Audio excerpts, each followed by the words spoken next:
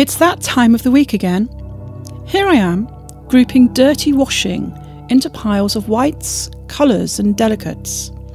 The monotony of constantly processing the same clothes brings out a sigh of boredom. While sorting the laundry, I reflect on my inward journey. The routine of finding matching socks somehow becomes a meditative practice, and my brain becomes quiet and open to hearing the inner messages. There's a moment when I realise that just as my clothes get dirty again and again, I'm also trying to peel off the layers of deception and illusion that clog my brain again and again. I feel that I'm constantly sorting out inner things and that this is my life laundry. The process is going on as I remain connected with the central question of how to find myself and stay in my centre. I'm aware of a sense of stillness, an effort to be mindful and to keep a sense of spiritual practice in all that I do, no matter how mundane. Here I am, doing laundry on all levels. I'd always wondered what it meant when people said that they find meditation in everyday tasks. I thought that it meant they sat on a cushion all day contemplating their navels. The sight of piles of clean clothes made me realise that the meditative moment is in the attitude to the task, not the task itself.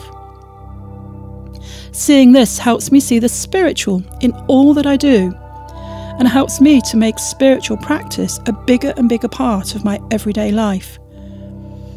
Just as the washing machine has moments between spins where it comes to a halt, I recognise that I find more times when my brain is still, and I can literally stop and smell the roses.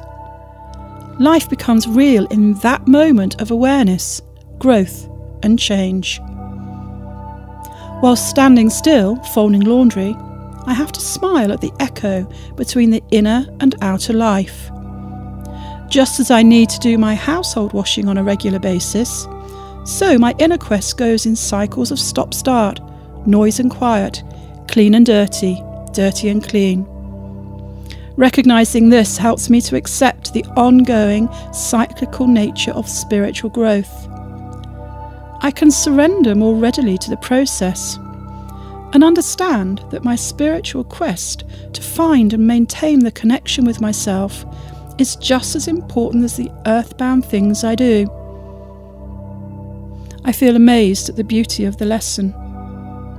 Despite the otherworldliness of the intuition, I'm here still in this earth-based world, finding socks.